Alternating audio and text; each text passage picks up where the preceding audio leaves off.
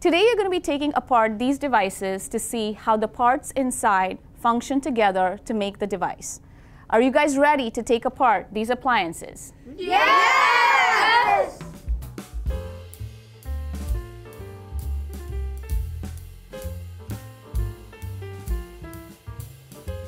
Hi, I'm Raji Ganguly at Sterling Middle School. Have you guys ever wondered what's inside a hairdryer or a mixer? All of these objects were invented to fulfill a need. Someone had to conceptualize, design, and create these. Sometimes these were improvements on previous objects. Other times they were entirely new.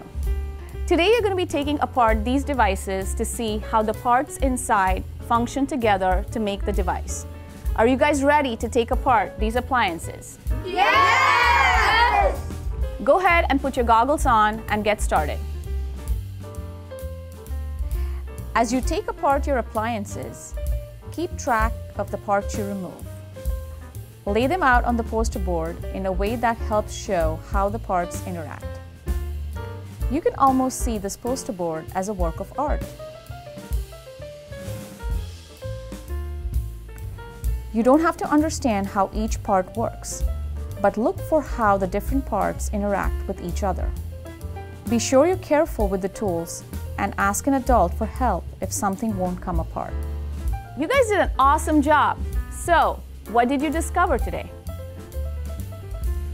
I discovered that a little thing has so many different parts in it that's kind of overwhelming.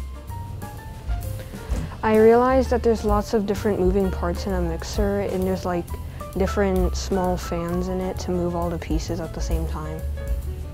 Was there anything that surprised you? It surprised me that there was rope in the cords, like keep them from touching each other. I was surprised there was a computer chip in the hairdryer. I think it powered everything to turn on. What do you wonder now? I wonder how important is every part in a maybe hairdryer, because one part could be really important but it's really small, or one part could be really big but it's not that important. Now that we've taken apart a small hairdryer, I wonder what's really in a huge hairdryer. I also wonder how it compares to a leaf blower. And finally, what was the most interesting part you found?